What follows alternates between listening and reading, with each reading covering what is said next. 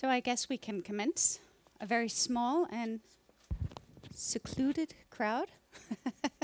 So please let me know if you ask questions along the way, since we're not any more people here. Before I start my presentation, I would like to tell you my background. I know you've been able to read about it, but it's kind of important for me to underline that I am, at first was a teacher for many years, and also an educational psychologist. In between the two, I did my PhD in my primary research field, which is inclusion. But when I finished that, I really wanted to go back to practice. So I went back and worked as an educational psychologist in a community outside of Copenhagen, and really enjoyed it and liked being out in practice, but was asked to go back to the university and be head of a systematic review on inclusion. I couldn't say no to that because this is really my passionate field, inclusion. So I went back and I got stuck at the Danish Clearinghouse for educational research. I am an assistant professor at the University of Aarhus in Copenhagen, which in itself is very strange since Aarhus is in Jutland, but I am in Copenhagen. And I'm now the head of the Danish Clearinghouse. At least until now, because I still like working where the children are and where the professionals are. But the reason I actually chose to stay is I think it's really important to give research back to practitioners. The institute where Clearinghouse is placed is the largest educational research institute in Denmark. And I can say that about 90% of the research that's going on there is theoretical and not really necessarily getting back to practice. And this is something that is really in my heart to give back, because why are we doing educational research? It must be for teachers, for school leaders, for municipalities, for the ministries, etc. So this is just to give you my background. But if we look, I'm sorry, I don't have my shift thing. But if we look at the Danish and using evidence in a Danish educational context, we have up to 2005 been talking about evaluation. So it's a very new thing for us. In 2006, we started talking about what actually works. And we needed to have some more. We started talking about effectiveness and about value for money interventions. In 2006, we were established the Danish Clearinghouse for Educational Research. And one of the reasons for this was an OECD report on the Danish educational system, where we were not doing quite well, and also where it was quite clear that quantitative research was really unrepresented in Denmark. And I can also say that this is quite similar, I think, also for both Sweden and Norway. Norway established their clearinghouse similar to ours in 2014. And in Sweden, they started this year, working on a clearinghouse also. So in 2009, we did our first RCT, randomized control trial, in the educational area in Denmark, which was actually in the daycare area. Then in 2010 to 2016, a new center was established, the Center for Strategical Educational Research, which goal was to promote randomized control trials and also natural experiments. One of these was the ELE, which was a randomized control trial on the effect of in-service education. This was a very interesting randomized control trial because there were two groups. There was an experimental group who were actually taught about how to do classroom management, and the control group had about how to use ICT in the classrooms. The interesting thing was that the intervention was actually made up from the Teacher Education Society, or colleges, and it actually had no effect. So this was interesting because this is some of the knowledge we also can gain in saying what is actually working and why isn't it working? Why didn't it work on these teachers? The second RCT in Denmark was the Opus. I don't know how many of you know that we have the world's best restaurant in Denmark called Noma, which is a very popular restaurant where we are, amongst other things, known for eating ants. You have to be very quick when you eat in there. But we did a school trial. 100 million crowns was put into this project. 800 children participated. And it was a crossover trial where we had children eating Nordic diet, Nordic food for 3 months, the other half not eating, and then they crossed over. And there were a lot of things involved in this. This was very exciting. I was a part of this project because they had blood tests, they were scanned, they were whatever. A lot of things I knew absolutely nothing about. I was actually a supervisor on a PhD project about NPUFA3. Don't ask me what it is, but it had an effect. But I was working with the effects of how is this diet actually working on, are the children being better performers in reading, maths, and also in concentration. The sad part of this was, again, it didn't work. They did not get better in any of the 3 areas, but on the other hand, they became allergic to nuts. They gained in weight. But the research, and I have to say, you cannot quote me on this because I will not be popular. Again, it was a very expensive project, but the interesting thing is the researchers said that was because the children liked the food so much, so they ate more than they usually did. I don't know how serious this result is, but that was the explanation.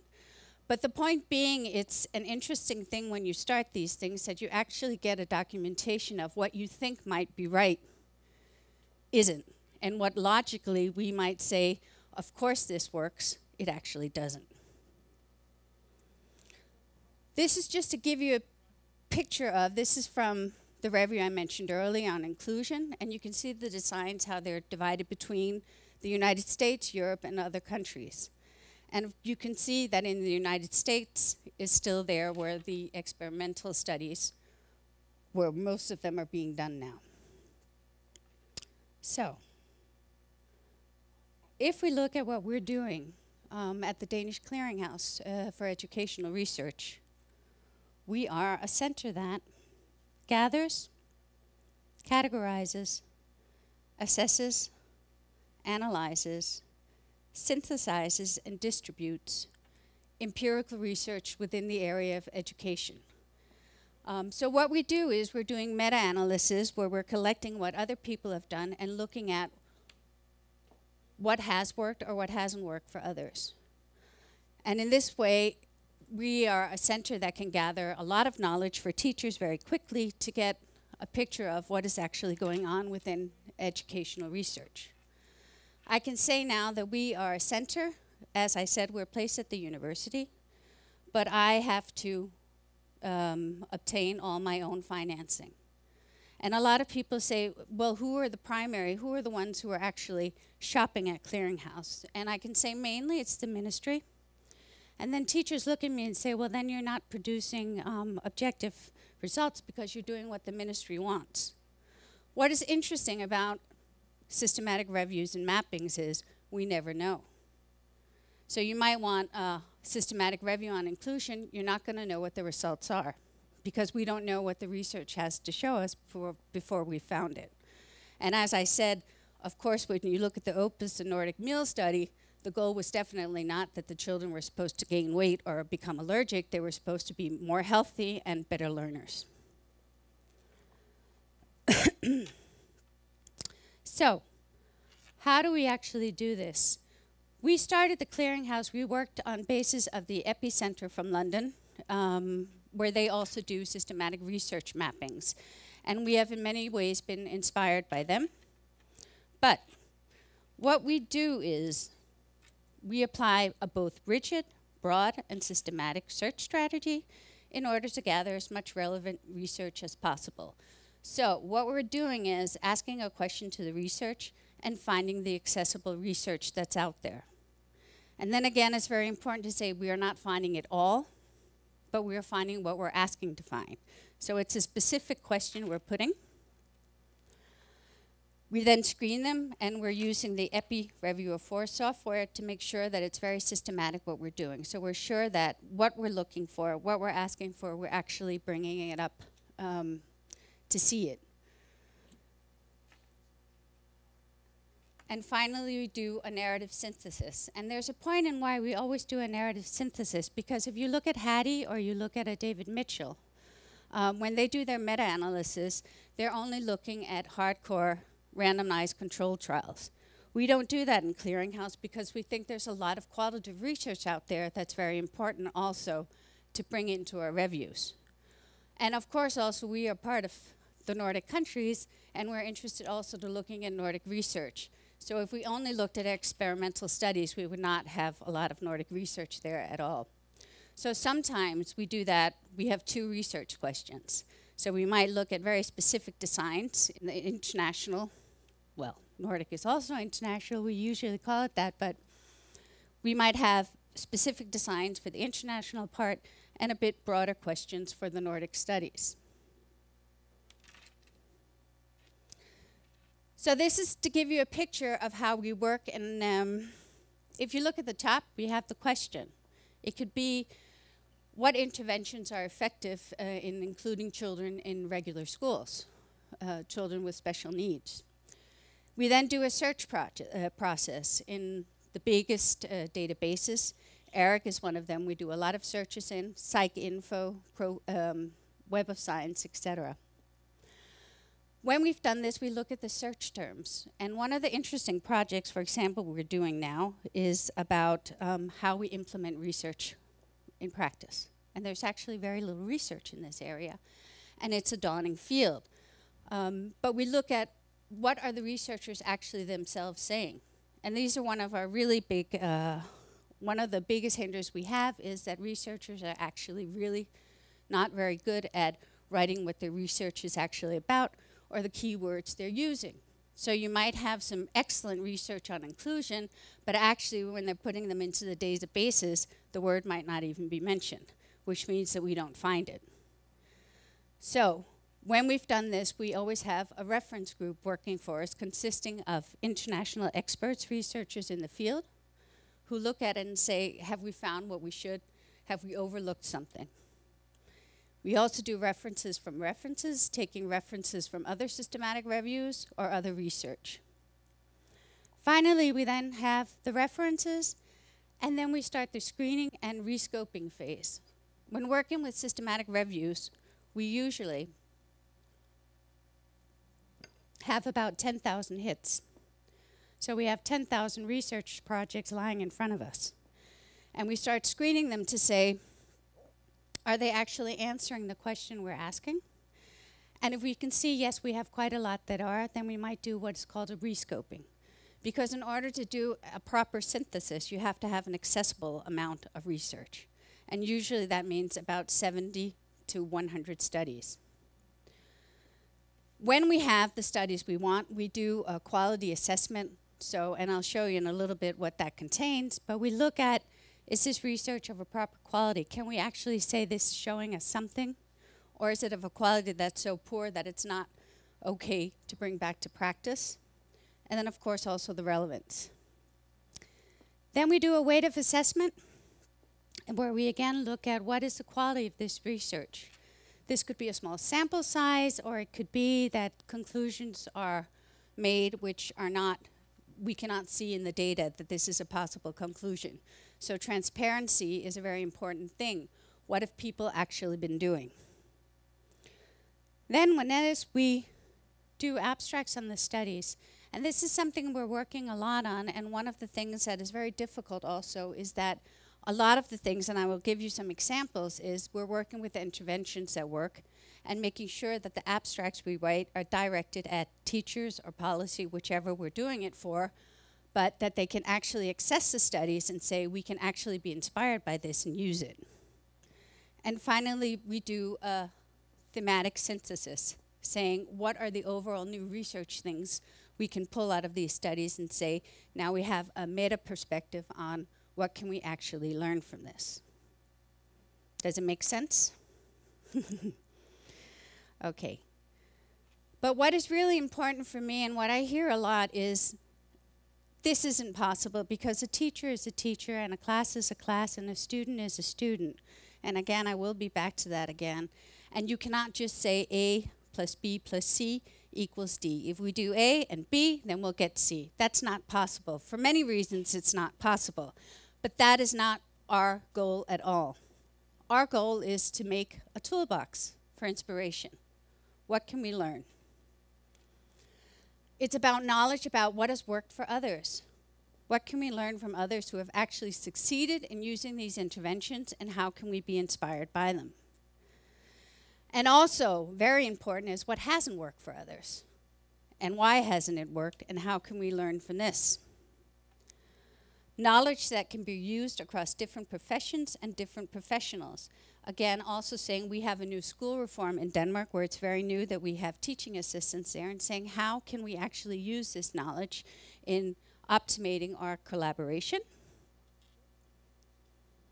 And finally, also knowledge that can be used at different levels. Many of our reviews are actually pointed both at a policy level, but also at a practitioner's level. So it's very different, but also the knowledge on, I can give you an example. We finished this spring, last spring, a systematic review on multilingualism. So if I ask you, early language teaching, is that a good idea? How many of you think it's a good idea? I think it's a good idea. For me, it's logic. If you want to be a really good English teacher, start in the first grade, get a lot of good English teaching, and for the longer time you have it, the better a speaker you are. It's logical, right?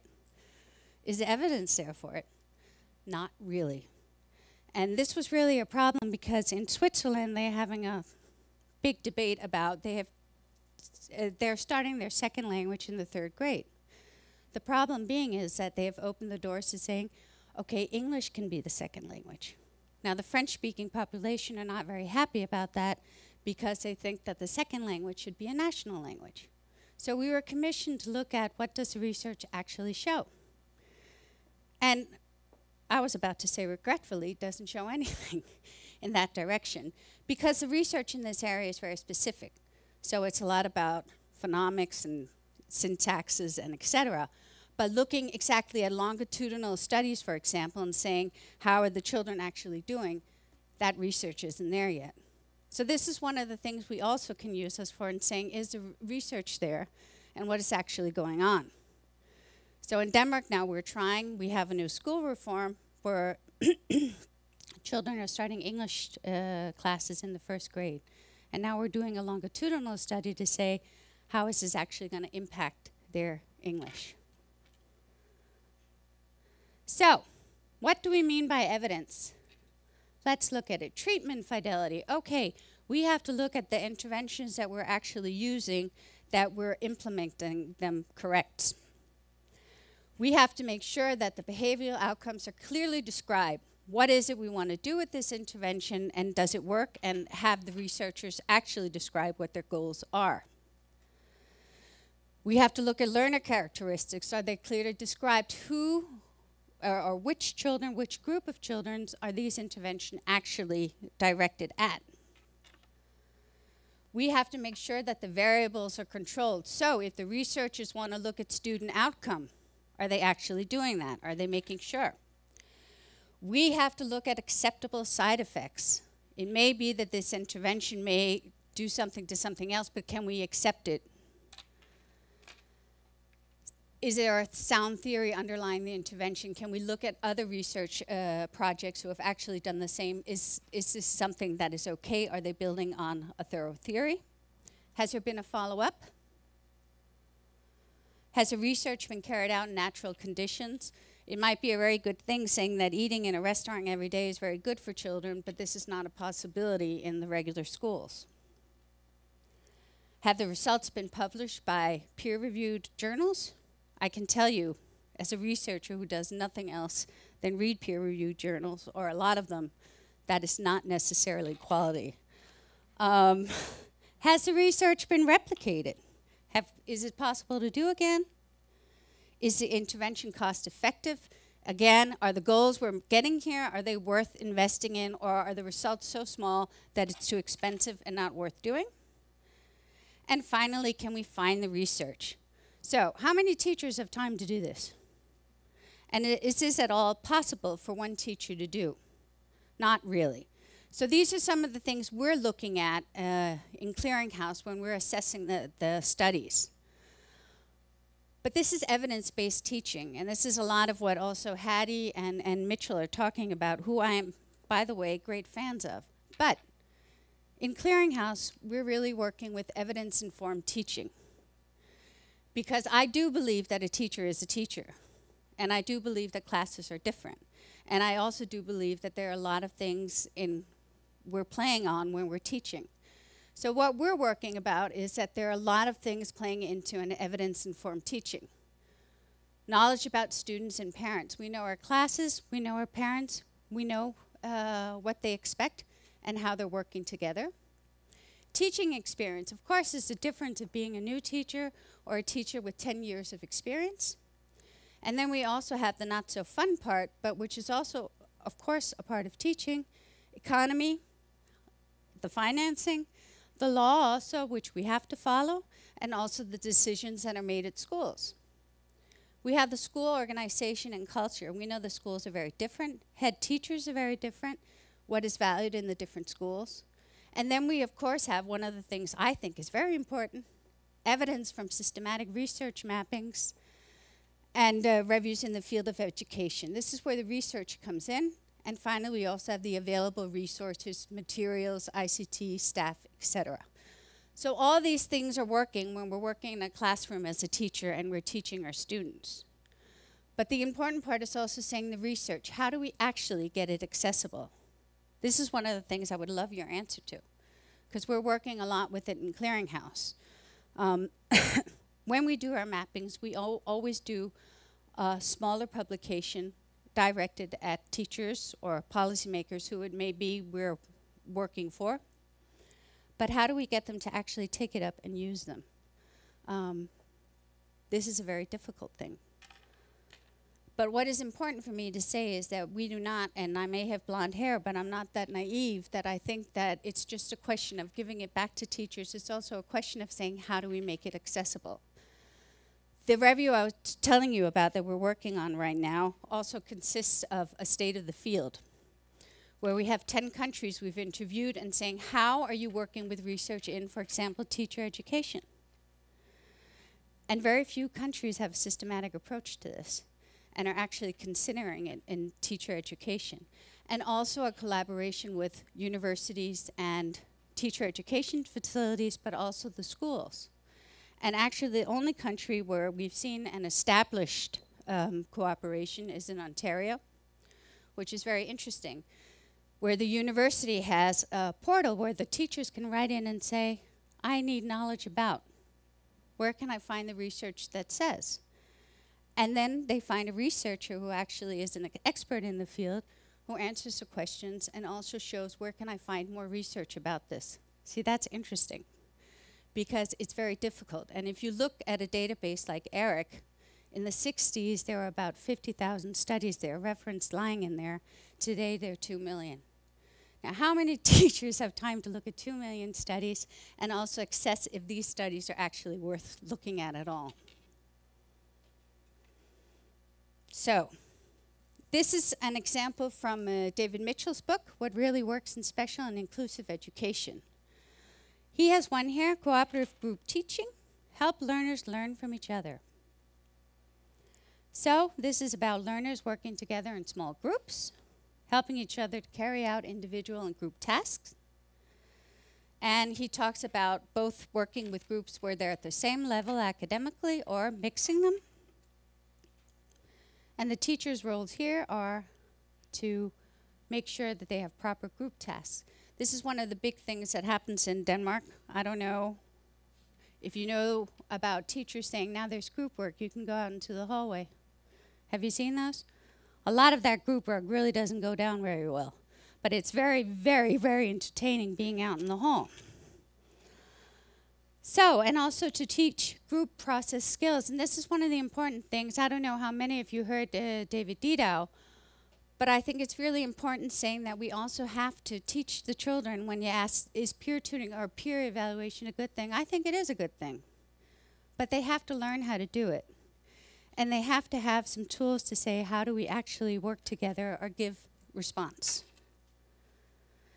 How do we deal with the problems? And finally, if we look at Hattie, and I'm sure all of you know Hattie, and he says everything beneath 0.4 is not worth working with because it's either too expensive or not effective enough. So this is a very an effective intervention. But let's look at where can we find evidence? And this is where I come into the picture, among other things. And Sweden is on its way. And what have we worked with? We've worked with school readiness. And this was also a very provocative review we did, because again, we had a state of the field. We compared 10 countries here, and then we looked at the research. And in Denmark, we have not had a very systematic approach to actually children starting school. So from daycare institution to daycare institution, it was actually up to the professionals there to figure out how they wanted to work with this. So we had the Nordic countries here, and over here we had the United States, where they were doing testing and following the children, etc. We have our inclusion review. We have Scandinavian daycare. We have from 2006 been following all Nordic, or Scandinavian, sorry, research in the daycare area. Upper secondary education. The new Danish school reform. We have intensive courses is a very popular thing in Denmark right now. We are looking at in the 8th grade where teachers have to evaluate if their students are prepared to carry on to upper secondary education. And I think at this point 26% of the students are claimed not to be, which is of course not very lucky in the 8th grade. So now we're talking about intensive courses similar to American courses with summer schools and summer day camps. And multilingualism. So this is just to give you a picture of how broad our reviews are, and it's very different what we work with. Now, to give you a picture of what we actually gain from these, if you look at the systematic review on inclusion, we had 2 main categories. So we had a theme looking at initiatives targeting schools and initiatives targeting pupils. And also to give you a picture of what kind of research were we actually looking at, we were looking at extensive and comprehensive meta-analysis. So we had a lot of RCTs and a lot of effect studies, but we also had a lot smaller and more limited studies. And this is always a balance for us when we're looking at qualitative research. When is it done enough to we can say that this is actually something that people can work on, and we can say in some way we can talk about generalizability. So, if we look at the initiatives targeting the school, we had our first theme was inclusive mainstream school compared to special needs class and school. And I'd like to mention an example here because these are one of the interesting things we can gain from doing these kind of reviews. So, these studies we had here were very interesting because they were large-scale comparative studies. So we were looking at groups of pupils who had similar difficulties, but some were in a main school setting and some were in a special school setting. Now the interesting thing is that when we looked at the first graders, first, second, and third graders, they were doing really well. And why was that? What's important in the first and second grade? You're good at football, it's fun playing with you, you're an excellent friend, we really like you. And then we can see in the third grade something starts happening. That's when it starts to become also a problem for the students, but also for the teachers to find out how can I include this child, because what happens in the third grade? You need to be able to read. You have history. You need to read. You need to have your basic mathematical skills. So this was interesting, but the next point was then, okay, some of these children, they went back to special education settings. And what happened there? Their confidence did rise. We can see that in the studies. They did because they weren't always standing on tiptoes and not always being able to follow the regular teaching. But what we could also see in the studies was that the children who were included in mainstream schools had a higher academic achievement. So the others weren't following actually. And this is interesting because I have, as an educational psychologist, sat for I don't know how many times with teachers telling me, Camilla, this child should go to a special education setting. It's much better for them because they have a larger confidence. It's a smaller environment. This would be better for their academic achievement. That is not necessarily so. So this is an interesting result because it shows us again the world is not black and white and we need to work with different perspectives. So I'm not saying that these children shouldn't go to special education, but I'm saying that it's not either. We have the shared values, one of the things. Common goals, what are we working with and how are we working with it? pedagogical approaches to inclusion in mainstream schools. One of the really interesting findings here, again, having been an educational psychologist, I have sat through several meetings about children who had some kind of difficulty. It could be behavioral or academic. So a teacher comes and is worried. So I call for a meeting, right? And the psychologist comes, the parents come, the teachers come, everyone comes. And what do? We discuss it and we say, what is a good intervention for this child? And we set up the goals and we say, okay, in a month or two, we're going to have a new meeting and we're going to evaluate, has it worked? Sometimes it did, I have to say, but other times it didn't. But who wasn't there? The student. And who knows better than the student himself that why are you acting like this in my Danish class? The student himself would do that. And I've never done it, and it really annoyed me because I actually consider myself quite a good psychologist. But even the most logical thing I hadn't thought. So this was also a knowledge gain. We have collaborative teaching and teaching assistants. So these were the overall there. Let me see the time. Yeah. Okay, so we also have interventions targeting pupils. Peer tutoring, again, we can see this works fairly well. I'm not going to go into details. And then we have these interventions targeted at these children, which are very interesting because actually the ministry had said quite clearly we do not want specific categories in this review. We want to look at it as more. But looking at inclusion research, you cannot get beyond these children. I'm sure you know them. Danish teachers know them very well, and children who have behavioral difficulties, or whatever you'd like to call them, are something that are very difficult for teachers to maintain in the classes. And one of the interesting interventions we found here, these were the self-regulative interventions. So this is how children learn to control their impulses. So they have, for example, one where you have a little thing in your ear, and Danish teachers always become very happy. Usually I have one of these to, switch my slides. And then they get this picture of this thing in the ear and then this, and they have an idea that they can give a buzz to those children, so they go, oh, and they stop. But that's not the idea of the intervention. They really like it, and they're all happy about it afterwards. Says, no, it's not torture. It's a little buzz in the ear the teacher can give every 15 minutes, and then the child stops and reflects on, what am I doing? Am I doing what I'm supposed to? How do I get back on track? And who can help me to do it? And gradually, as time moves on, these children become very good at containing themselves. Yeah, you're laughing. I can tell you the other story. My mother was an international expert, and she was in Uganda teaching teachers down there. And one of them puts up a hand at a time and says, Dr. Dyssegaard, I would like to know, I'm very lucky. I have a stick, and it's very long, so I can even reach you. Yeah, and it's very effective. It works. And she was like, and she said, no, that's not the question. The question is, when I hit the students and if there comes a little bit of blood out of the ear, does that matter? It does. So this is not what I'm promoting. Okay. So to give you another idea, this is the Danish school reform. We've just had a new school reform in Denmark, which in my eyes is a very good reform, but we have quite a lot of problems with it right now. But we did for the ministry, this was about looking for interventions that worked in 6 of the central areas of the reform. So we had well-being and educational environment, pedagogical management, reading literacy, mathematical literacy, varied teacher. This is very exciting. I usually call this bonfire because it's about everything outdoors and indoors and on the ceiling and under the floor. And then we have the all-round development of children.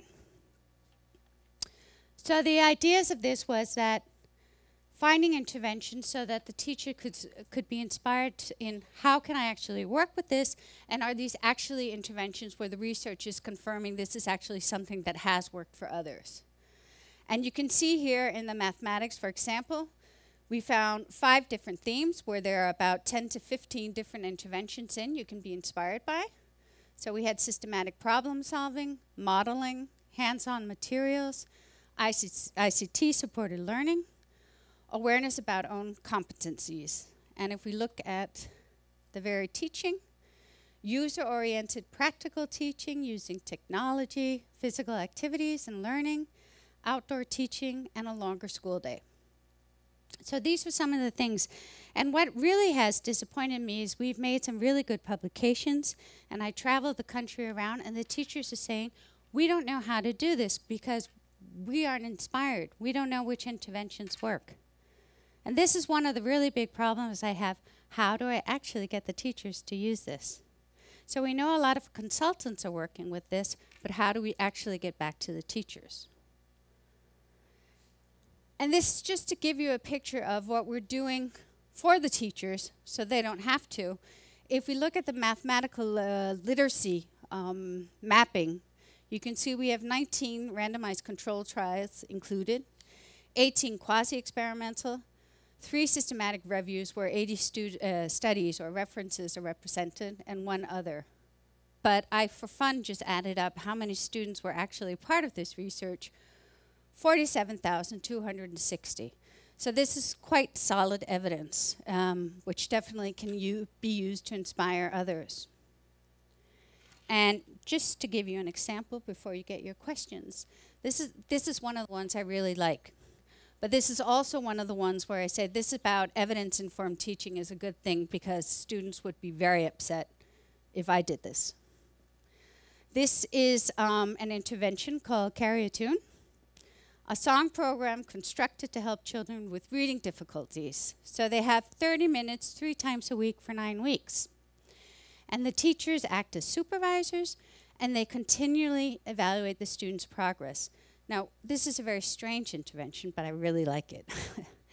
And these are, I think they're 13 to 14 years old, these students. And the reading intervention goes out to that they choose one of their favorite songs, pop songs, I guess, mostly. And then they have to learn to sing the song. And they also have to learn how to read the text, but also doing the right tones and everything. And I thought, that can't be true. That can't work. But it really does work. And this is an RCT study where 4,000 students have participated. And look what happened. 30 minutes, 3 times a week, 9 weeks, and improvement equaling 7 months of regular teaching. And the interesting thing about this is that the effect improves over time. Now again, this is not because I'm saying that you will have to go back in your English classes and start singing pop songs. But it's a way to show you that there's a lot of inspiration to be found out there. And they're lying there, and teachers can be inspired by it. Again, as I said, I will not do that towards the students because I think they would become deaf quite quickly. So, are there any questions, comments? Yes? Oh.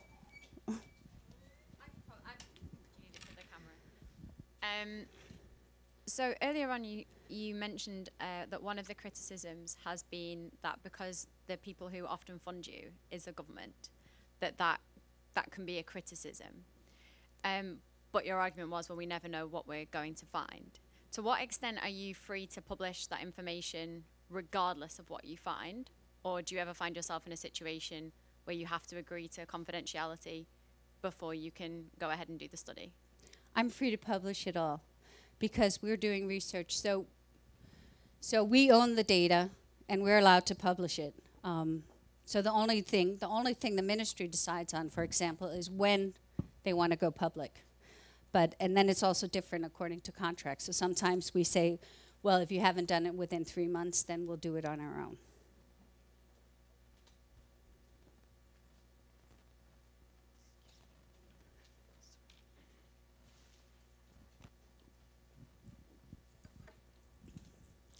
Thank you. You were talking about how to get the research done actually to be implemented, so to say, in schools and change activities there. And I was thinking about, you have another organization, I don't really remember the name, is it EVA? Yes. Yeah. And can you say something about how you work with them, if you work with them, and what could be the different tasks? Because I understand they work quite a lot with municipalities, for instance, to in this field as well. Yes, it's true. EVA is a Danish Evaluation Institute, and they do evaluations, and it's an interesting question because the daycare review I was telling about, the Scandinavian, is something we've done for EVA. And this has resulted in a database, which is actually something we can see has been used quite a lot by daycare institutions. So every year, we look at all the research from the Scandinavian countries, and practitioners can go in and look what works there. So EVA is in many ways different from us because they're working direct. Schools can order them, or municipalities, to do evaluations, but that would be too expensive to get us to do that, and that's not what we're actually doing. But we have that collaboration. Yes?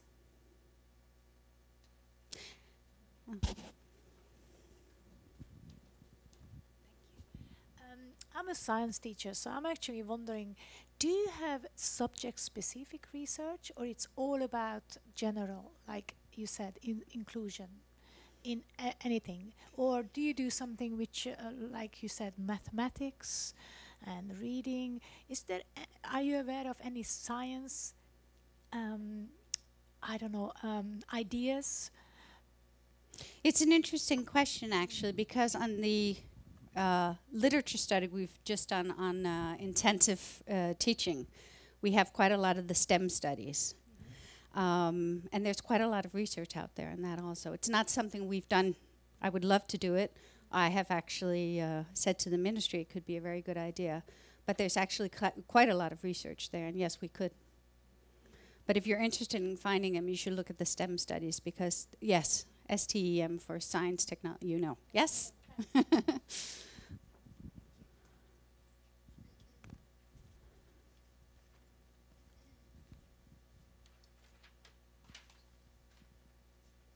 All right. So, as I say, there's a lot to be found. So good hunting. And thank you for your attention.